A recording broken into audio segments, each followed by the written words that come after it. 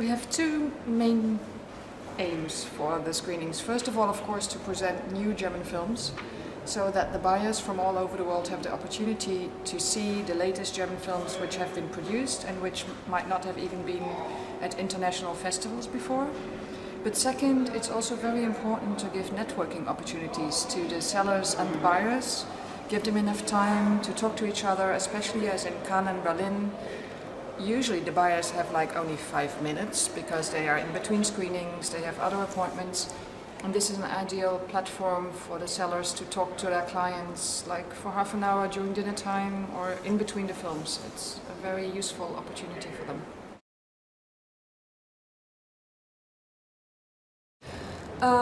There were, of course, German Films was working in a good way anyway. We have a very professional team. But there were a few structural changes. We decided to change the cooperation with the foreign representatives. We had foreign representatives in several territories, and we found that at the moment, especially the European territories, the relationships are very good between the distributors and the sellers, as well as between the producers. So we decided not to continue working with representatives in Italy, Spain, and the UK, as well as France. We did establish a new structure in our office in Munich. We have regional desks now, and 4 of our employees are responsible each for a regional desk, and they have the direct contact to the buyers, to the festivals, to the press people in those territories. So that's a very structural change, which I think enforces the knowledge of the German Film Central Office in Munich, and it gives them a better opportunity to take care of things themselves instead of working with in-between persons. And we had some strategical changes. We're going to watch more which territories are growing markets for cinema and do in those territories some projects, maybe like only for once or twice. And work with the Goethe Institute in an enforced way in those territories, because the Goethe Institute has this constant structure in a territory, whereas we don't have structures very often. So we would like to change our cooperation with the Goethe Institute in such a way that we get more, both of us, out of the structure we have. So the first project we're going to do is in Brazil. Brazil is the biggest growing market next to Russia at the moment. And we'll have a presentation at the Sao Paulo Film Festival in autumn. And then we will show German films in 3 other cities in Brazil. And the Goethe Institute is helping us with the contacts with the cinemas in those cities. For next year we plan to do something in China, also together with the Goethe Institute. So these are more like strategical changes in the future. And we have also strengthened our communication with the German producers. In the past we would often communicate with the sales companies, which gave the producers not enough knowledge sometimes about the projects we were doing, the films we were including. So now we communicate more closely with the producers as well, and we do like producers meetings. I did one yesterday here in Hamburg. We invited the producers in Hamburg to have coffee with us, and I could explain a little bit more about the things which are happening.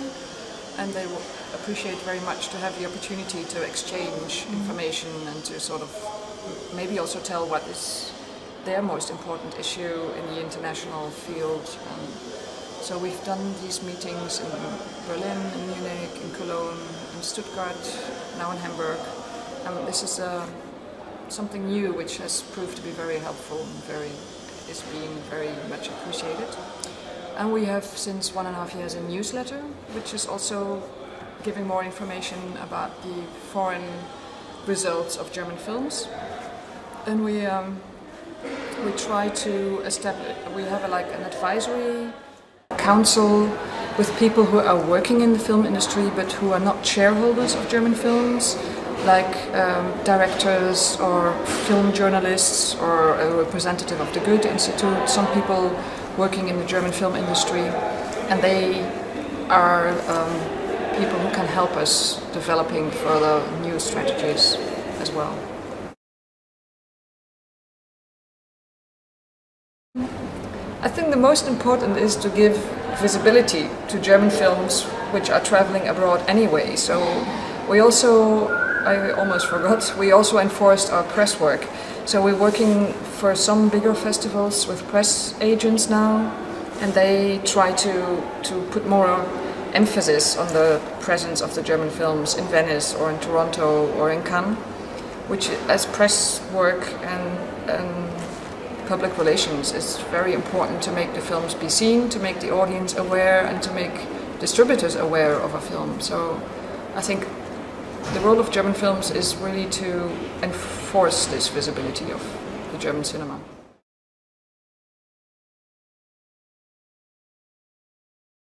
I think the newcomer filmmakers, they're more eager to see what can be done. Like in many years, I think people had the feeling German films, they are maybe a little bit serious, they're not really, it's really very much art house and very dramatic and very historic topics. And I had the impression that the young directors, they're more keen on finding new areas, which they also want to make films, like genre films, like a thriller, a science fiction thriller or a psychological thriller, which you usually would see rather in Hollywood, but they want to show you can also do it in Germany with maybe less money, but the same kind of impact, or a very strong story, good actors, it can work very well. We have one film like that here as well, Forgotten, Du hast es versprochen, by Alex Schmidt. It's a psychological thriller. It's like a very well-made movie, a first-time film as well. Hell of Tim Filmer was also a first-time film. So I do think they are widening their range of films, absolutely, yeah. And in general, I think since maybe Nowhere in Africa or Run Lola Run, German films have become more popular, and people do notice that you can also make money with German films. And you remember Goodbye Lenin, which was a worldwide success in the lives of others. So various films each year do manage to get to the international box office. Pina last year was a huge success, and I think Barbara by Christian Petzold will prove to be the next success from inside Germany.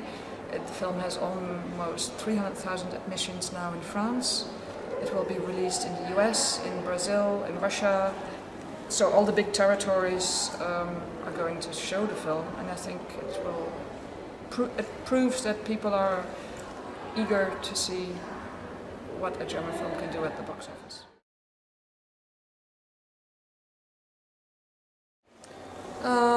Some 2 years ago at our German-French film meetings, we had something about crowdfunding regarding the project Iron Sky, which has become a very popular project and had even quite a large number of admissions here in the German cinema. So I do think in financing, crowdfunding is something which is coming up, but maybe it's also something which is only attached to certain projects. I'm not sure whether you can finance in general with crowdfunding. It seems to be a high risk. And on the distribution side, I think we all have to think about what is going to change from the cinema into online exploitation, whether it's VOD or any other means of exploitation. I do think there will be a big change in that, but we're all wondering a little bit where it's going and how it's developing. So I don't have any particular ideas how we can react to this, but it would be very important to do that. Yeah. Since 10 years we've been doing the German-French film meetings, and each year 2 or 3 projects arose who were really then shot as films. So I think France definitely is a very, very important co-production country. We do try to develop other regions as well. We had a Russian-German co-production meeting lately, but so far it has been a bit difficult to co-produce with Russia. Now they have sort of established a co-development fund, and I think there might be some improvements. We are having a German-Brazilian meeting in October in Sao Paulo. There seems to be some interest from Germany as well. And usually it would be also like Spain or Italy, but due to the economic crisis, it's not so easy, I think, to co-produce with these countries. And sometimes the Scandinavian countries can be good partners for co-productions as well. The UK has been a quite difficult one for a while already due to their limited production budget.